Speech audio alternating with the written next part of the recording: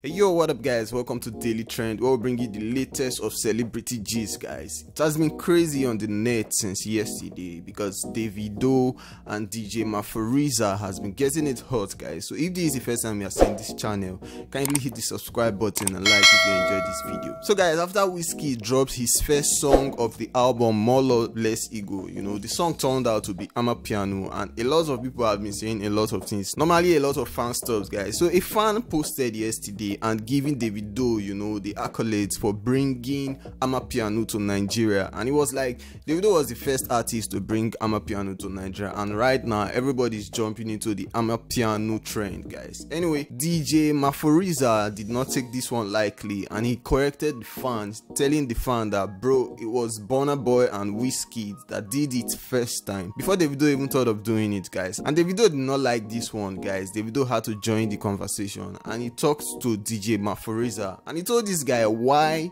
don't you like me? Like, I've been good to you, but you still don't like me. Anyway, he did his stuff and left. A lot of people have been arguing, like they have been dragging who was the first person to bring Amapiano to Nigeria. In fact, Mehdi still came out and said he was the first person to bring out Amapiano and Davido was the second person. Davido still replied Mehdi on Insta blog comment section. Anyway guys, just tell me what you think about it. I just feel there's no reason why any artist should be arguing who brought it first.